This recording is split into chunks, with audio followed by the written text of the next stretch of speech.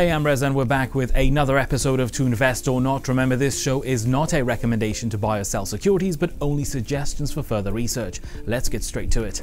Last year, this stock rose about 500% at one point, and this year, 100% growth in revenue. We've covered them before here on To Invest or Not, and they go by the name Valeo Pharma. Founded in 2003, Valeo Pharma originally focused on dermatology and hospital specialty until 2014, when it sold its entire product portfolio to Valeant for $27 million.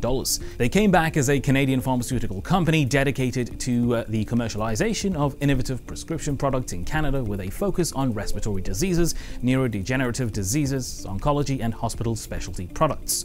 Within these four areas, they have 8 marketed brands and 4 additional products contributing to this year's revenue.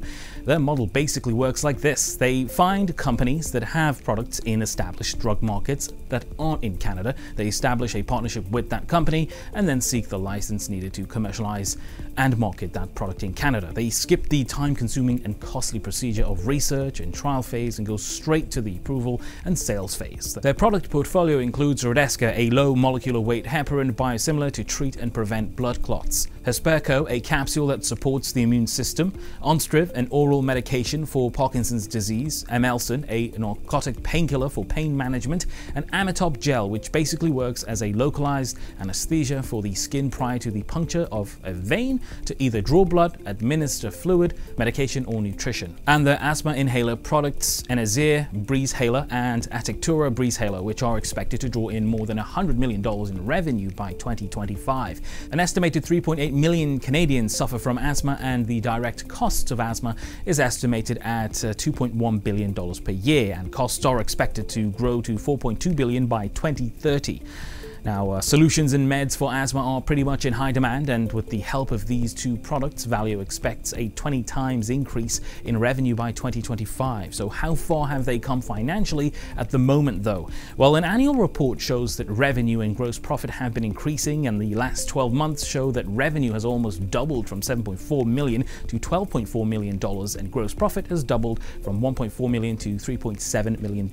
Net debt doesn't seem to be much of a concern at this stage, with an LTM of $1.2 million, but the next 4 years would be something you want to look out for, since they've recently pushed products like Enerzair and Atectura Breezhaler.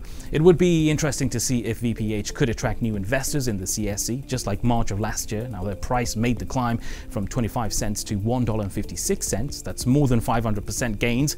The new support now seems to be the 60 to 70 cent zone. Will new financial statements and press releases prove to be a strong catalyst for VPH? Would it be strong enough to push past its all-time high?